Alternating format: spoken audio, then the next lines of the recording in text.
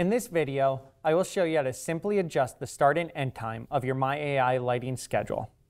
One of the most common questions our service team gets is, how do I adjust the start time of my lighting schedule? The good news is you're able to do so, and it's a very simple process that can be done with any signature series or custom lighting schedule.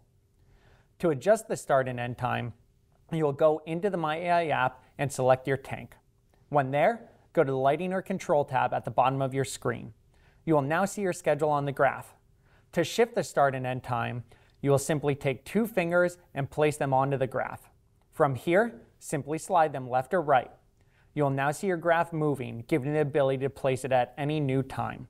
To check the new time, slide the orange slider to the start point, which will show the time above.